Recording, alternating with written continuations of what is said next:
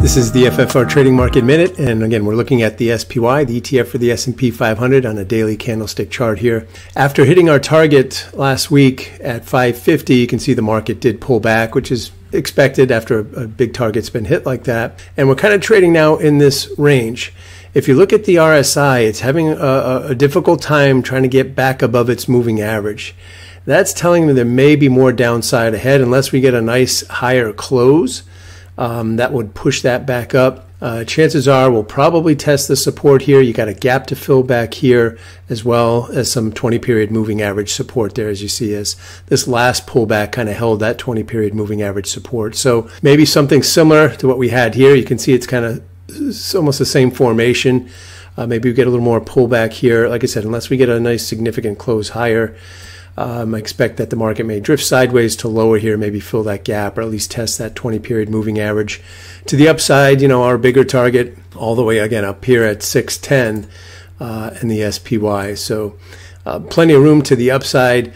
We do have to be careful up here. Be careful putting on new positions. The last couple months I've had bearish positions on in the SPY, but we'll call it neutral to bearish, and just setting levels which I felt that the SPY would not exceed, in a certain X number of days, and those worked out well. Currently I've got a position that's more neutral to bullish. Obviously we are still in this uptrend here, but the market could drop more than 3% and it's still fine. I'm still going to collect some income on that. But what I'm saying is the internals in the market here not looking great. Normally in a nice up market, you've got a majority of the stocks making 52-week new 52-week highs. In a bearish market, you got a majority of stocks making new 52-week lows. But right now we've got a situation where we've got an equal number of stocks basically making new all-time highs and new all-time lows simultaneously. And that's typically a sign of an unhealthy market. So we're certainly due for some type of corrective action here. Nvidia, some of these big stocks are off their highs. So just be careful putting on new positions up in this territory. And whatever you are, if you are long markets, then protect those profits as well.